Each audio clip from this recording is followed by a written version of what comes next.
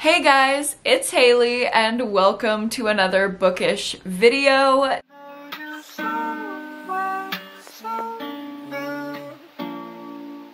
Today, I'm going to be getting into the most shocking thrillers I could think of to recommend you. And these are not going to be the basic shocking thrillers with a crazy twist like Sometimes I Lie by Alice Feeney or Behind Her Eyes by Sarah Pinborough. I feel like those are classic and I've recommended them a million times before. If you've watched all of my other thriller recommendation videos, don't worry. These are going to be fresh recommendations for you guys. I'm going to tell you about a dozen thrillers that I think are super underrated and really shocking if you need something fast-paced and twisty to get you out of a slump or just keep you entertained if you've been reading some boring books, because I know I have recently, and I need sometimes just a little shock, a little twist to get me back in a reading mood. But before we get into the book recommendations, I do want to thank the sponsor of today's video, which is Dossier. I absolutely love Dossier perfume. If you haven't heard me talk about Dossier before, the whole deal with Dossier is that they have some of the most iconic scents that you would smell in Sephora or a big name department store, and the same exact quality as the scents that they sell there, but for a fraction of the price. And I absolutely love this one here. It's Floral Jasmine, and it smells exactly like Jasmine Rouge by Tom Ford, which is such an expensive perfume. You can get basically the same scent from Dossier for only $29. They are so affordable and such high quality, and Dossier actually has some of their own original scents as well, which I love. This one is their caramelized lavender and hazelnut, and oh my god, it's so good. It's like warm and inviting and such a unique scent. I've really never smelled anything like this. I feel like this is very cool girl perfume. And Dossier scents always last on me throughout the day. They never break out my sensitive skin, which happens to me with some other perfumes. I get just endless compliments anytime I wear a Dossier scent. So if you want your own luxury scent for a fraction of the price, go ahead and check out Dossier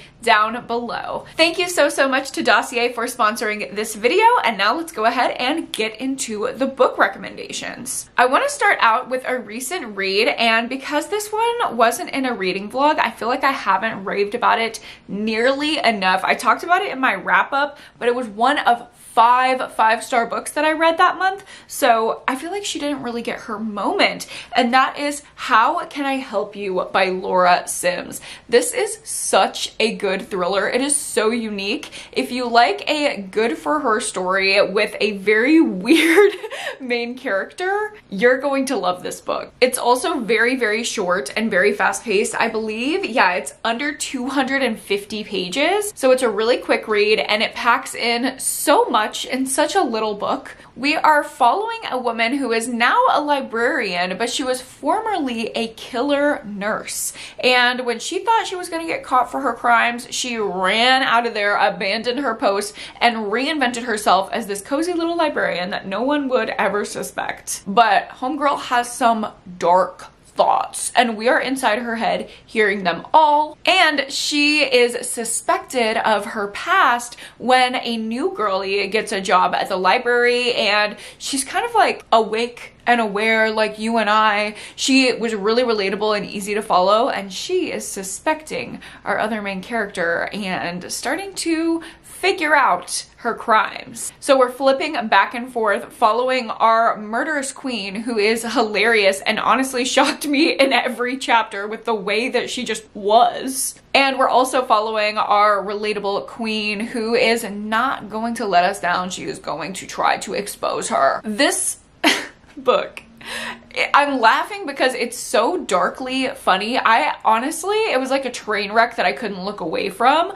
I was reading this book so fast, and at the end, I just like stared at the wall because I was so shocked. Like the way that everything played out was so crazy. I also love what this book had to say. Like there was great commentary on literature and intellectual property, funny enough, and about like whose story is your own? Do we have the power to change our stories? Do people have the power to change themselves? It was super, super interesting, made me think, but it was also a wild ride that shocked me. Highly, highly recommend. I don't hear anyone talking about this one. Next up, I have one of my favorite thrillers from last year, and that is None of This Is True by Lisa Jewell. Y'all know, if you've been around here for a while, that I am a Lisa Jewell stan. I absolutely love her writing style. Honestly, I've loved every single book that I've read from her. Even the ones where the plot didn't necessarily click with me, I could just read her writing and the way that she develops characters all day long. But this one had a plot that really stuck with me. I absolutely loved discussing it with my book club. This was one of my favorite Patreon book club discussions that we've ever had. There were so many different opinions on how this book played out. No matter if we loved it or hated it, which I loved it, but there were some people that hated it. They were without a doubt shocked by it. We all were. So I feel like this one definitely belongs in the shocking thriller recommendation category. In this book, we are following two women who are birthday twins. They meet out at their separate birthday dinners and they're like, oh my God, it's both of our birthdays. That's so crazy. And one of the women is a podcast host, and she usually has women on her podcast that are like very successful, but that kind of like motivational story is kind of getting stale. So she decides, what if I just did a new season of the podcast with my birthday twin, this weird random woman that I don't have any idea about?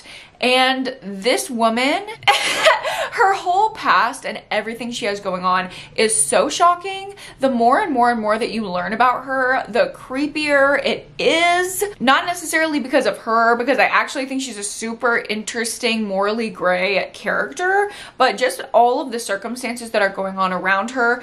I don't want to give anything away. It is so shocking. It's so interesting. The way that Lisa Jewell writes character dynamics and relationships, I mean, she deserves an award just for that. I think she's brilliant. And along the same lines of the last two books, where there's a main character that's a little bit quirky, just a little bit different. I love, love, love following those kinds of characters. We have Strange Sally Diamond by Liz Nugent. And I love this book so much. It's another one that I feel like not enough people are reading. We are following a woman who definitely has some undiagnosed neurodivergence. Like, she is not aware of what makes her a little bit different from neurotypical people, and because she doesn't really have a name for it, she really struggles with it. She feels like she's shameful and wrong, and she doesn't know how to get along with other people. And of course, typical to neurodivergence, she kind of misinterprets some social cues and events. She doesn't really know how to react to some things socially. And that especially comes into play when she loses her father. He was the main person who was supporting her, taking care of her, making sure that she got what she needed when she was feeling overwhelmed with the world. And when he dies, she responds in a way I have a lot of empathy for, but I was so shocked. Like, this happens on like page 12 or something, and my jaw was on the floor. And because of her extreme reaction, she actually ends up in the news, and then people start digging into her past, and the world and Sally herself are simultaneously finding out about her past, which was completely hidden from the public and from Sally herself for so long. Again, I'm trying to be vague because I don't want to spoil anything. This book is truly so shocking, but also so heartwarming. I absolutely fell in love with our main character. I love the way that this book talks about neurodivergence. It's never in a weird way. I feel like it's represented really well, where it can be darkly comedic at times and talk about the funny moments and the miscommunications, but it's never demonized or something to be ashamed of, which I really appreciated. It's part thriller plot that is so shocking, but also part beautiful character study. I just absolutely loved every second of this book. It made me laugh, it made me cry, it ripped my heart out, it dropped my jaw. Dropped my jaw? Hello? It dropped my jaw. Here's another recent favorite of mine. This one came out this year, and that is Good Girls Don't Die by Christina Henry. Christina Henry, I believe she usually writes horror, or her books are usually branded as horror, but I would definitely recommend this one for thriller readers as well. In this book, we're following 3 different storylines. The first woman we're following, she wakes up in like this Truman Show-esque town where everything is just a little too perfect and her life doesn't seem like her life. The second plot we're following is a classic slasher, like Friday the 13th, Cabin in the Woods type of vibe. And then the third plot that we're following is like a YA dystopian novel kind of vibe, where all of these women are being rounded up by the corrupt government to be taught a lesson. So these 3 worlds are extremely, extremely different, but when everything comes together in part 4, I promise you, you will be shocked. I promise you. This is my guarantee. You will not see this ending coming. It is absolutely insane. I love the commentary. Again, I love the like dark comedic parts of this book. It was so fast paced and so easy to keep my attention as I was reading because the vibe switched up so drastically so often. This book got me out of a slump and I gave it 5 stars. Another horror kind of book that I definitely would recommend for a thriller audience is Petrified Women. I didn't absolutely over the top love this book. I definitely think it has its issues. The majority of the issues being it just tried to go in too many directions. I feel like the subplots just got a little bit muddy and it should have niched down a bit more. But other than that, all of the directions that it goes, I mean, it's absolutely wild. We are following this girl who's dating like a prankster YouTuber, social media guy, and she decides that for his birthday, she's gonna prank him and like turn the tables on him. So she goes and hides in his apartment, getting ready for him to get home so she can surprise him. And when he comes home, he is not alone. He's with another girl. And he is not just cheating on her, he kills this girl. So we are now following his girlfriend who is like, what the fuck am I gonna do? She can't just announce herself because now he will know that she witnessed everything and he's not gonna let her get out of there alive. And she's also just become aware that the person she was going to spend the rest of her life with is a killer. I'm not going to give away any more than that. There's so much more that happens in this book. It is so thrilling and so fast paced. I read it in just one evening during last Happy Hailey-ween readathon in October 2023. It was so great. The thrilling atmosphere was just wonderful, so perfect for a readathon, and it's really, really intense, really, really graphic, but written with a lot of intention. There are some pieces of sexual trauma talked about in this book, but there's a very in-depth author's note as to why those things are included. So if you can handle those kind of trigger warnings in a thriller and horror book, I think you might really enjoy this one. Next up, I have Unmissing by Minka Kent. I've talked about this one quite a bit recently because I love getting DMs from y'all when you finish this book. I've gotten a few DMs from a few of y'all that are just like giving me your raw reactions to the end of this book, and I absolutely love it. The shock is like priceless on everyone's face and in everyone's messages when you read this book. We're following a woman who is the second wife of her husband because his first wife actually was tragically kidnapped a decade ago. But one day she opens up the door when someone knocks and it's her husband's first wife. And she's like, hey, how's it going? Like, I escaped my kidnapper after 10 years, so I'm here to reclaim my husband. And our main girl is like, what in the hell am I gonna do? Because I have kids with this man and this woman is not just gonna come back in here and claim him. So we are trying to figure out who gets the man. But beyond that, whatever happened to this girl as she was missing for 10 years? Was she really held with a kidnapper for all of those 10 years? Because if she just escaped, why is she showing up at her ex-husband's mansion and not the police station? Is she trying to scam him? What is going on there? Nobody knows, but you're gonna find out, and I guarantee you it will shock you. Next up, we have a classic. I know some people don't like this book, but I just really love it. I feel very seen when I read this book, and that is The Last Word by Taylor Adams. Taylor Adams is a genius for this one. Like, everything that Taylor Adams is trying to communicate in this book, I heard so loud and clear, and I love him for it. The last word is following a girl who is house sitting for someone. There's like a beach town that is completely deserted during the winter time, like the off season. So she's staying alone in this beach community, just watching this house, you know, reading shitty horror books on her Kindle, as you do, or at least as I do. And she reads this horrible indie published book that is clearly written by a fucking incel author, and she gives it a 1-star review. And it's not long after that that she starts getting creepy messages from said horror author. And she feels like, because of a 1-star review, this man is gonna come after her. I mean, how ridiculous is that? He's totally unhinged and insane. And yeah, he does come to kill her. So it is a fight for survival. It is absolutely campy, over the top, ridiculous, but at the same time, it has some very poignant commentary. The twists at the end are ridiculous and shocking, but it's also just a really fun time. I love the combination of like saying something so real, but saying it in a way that's really fun and enjoyable. I was shocked. I had a great time. I know some people just thought this was a little bit too ridiculous, but these horror incel men, like, they really are ridiculous. Can we be allowed to make fun of them? Another one that I really enjoyed from last year, but I didn't recommend at all. I don't think I featured this in any rec videos after it came out, so it's time. That is The Only One Left by Riley Sager. I loved this one. We are following a home care nurse, and she is going to take care of this patient that no one else really wants to be a nurse for, to be totally honest, because this old woman was suspected of killing her family. But our main character is really fine with that because she was suspected of killing a patient. So they're just like a duo, a match made in heaven.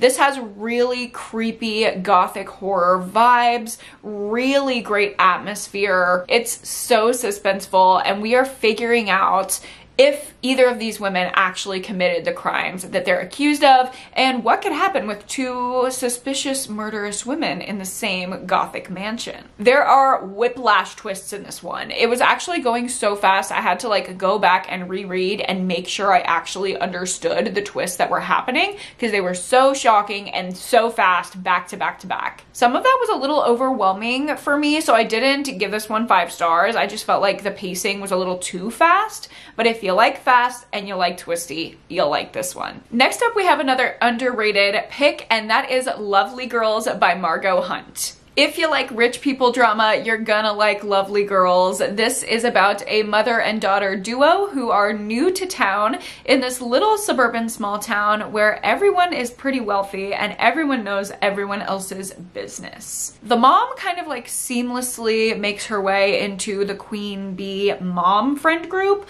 but her daughter is having a little bit more trouble. She actually has an outlet which is making YouTube videos, but she ends up getting some quite scandalous material on her daily vlogs. And along the way, secrets are revealed and the dark underbelly of this seemingly idyllic town is exposed. We see the dynamics with the mom friend group as well as the daughter friend group and the generational gap and dynamics there. They're super, super interesting. The drama felt like it wasn't just like petty rich people drama, like it actually had stakes to it.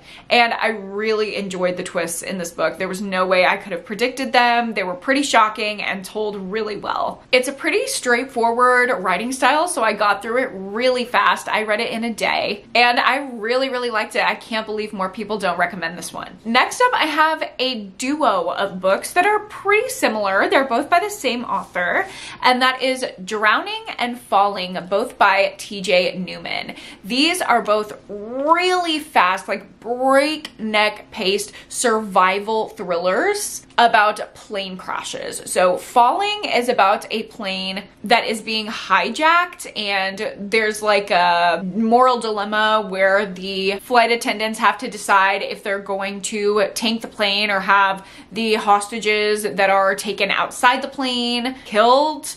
It's a moral dilemma. It's so fast-paced, keeps you on the edge of your seat. I felt so connected to these characters. Very similar. Drowning is about a plane that crashes into the ocean, and there's a lot more going on between the people on the land who are trying to do the saving and then the people underneath the water in the plane whose oxygen is quickly running out. So it's a breakneck pace rescue mission. And again, I felt super connected to the characters, even though it's very plot driven. The character dynamics definitely do not suffer. And both of these shocked me so much. If you like one, you'll definitely like the other. But out of the two, I do think that I prefer Falling. Next up, we have a newer release, and that is Home is Where the Bodies Are by Geneva Rose. Geneva and I haven't gotten along the past couple releases, so I'm glad she came back into my favor with Home is Where the Bodies Are. In this book, we are following 3 siblings.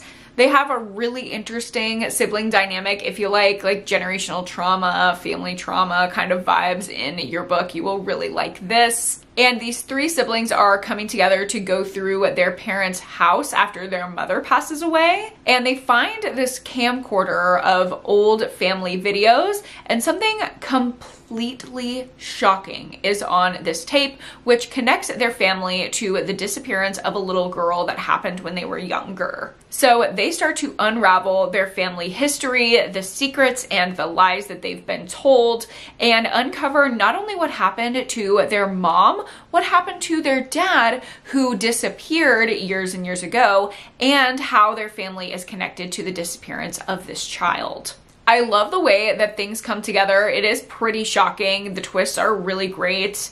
It moves at a good pace, and it has a great atmosphere of this small town. I like the nostalgia of the flashback scenes with the camcorder being set in the late 90s and early 2000s. The characters are really great. I can't fault it for much. It's a really great thriller. And the last book that I have to share with you in this video is Keep Your Friends Close by Lucinda Berry.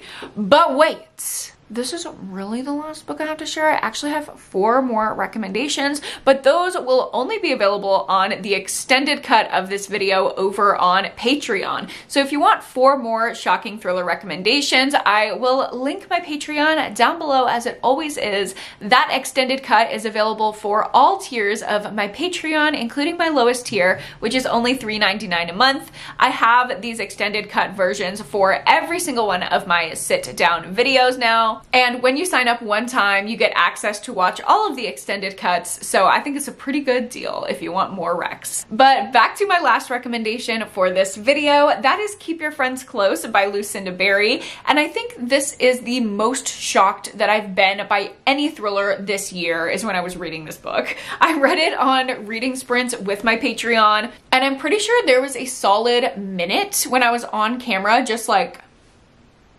jaw dropped reading this book. We are following the West Hollywood mommy group in this book, and the scene opens on one of them dead in a swimming pool. So throughout the book, we're following different women from the friend group and trying to unravel all of their drama, secrets, and lies to figure out how this woman ended up dead. They have all of this catty drama, but then there's also some stuff that's really not petty, it's high stakes and actually terrifying. There's also LGBT representation in here, which I absolutely love, and a lot of discussions around motherhood and the psychological effects of having a child, or whether you're ready or not to be a mother. I love the psychological lens that Lucinda Berry uses to make her fluffy, interesting, salacious rich people drama thrillers feel like they're bumped up that extra level into reality and into just higher stakes than your average book like this. The last 3 chapters absolutely blew my mind. I had so much fun reading this book. It was so summer vibes, so it's perfect for this time of year. And the twist just got me. I don't know what to say. Those last few chapters were wild. So that is going to be it for my shocking thriller recommendations today. Again, if you want those extra 4 recommendations, you can join my Patreon down below. Thank you guys so much for watching this video. don't forget to check out Dossier if you want some affordable luxury-inspired perfumes. And like this video if you liked it, and subscribe to my channel if you haven't already. And of course, don't forget to read a book and go to therapy this week. Thank you guys so much again for watching, and I will see you in my next video. Bye!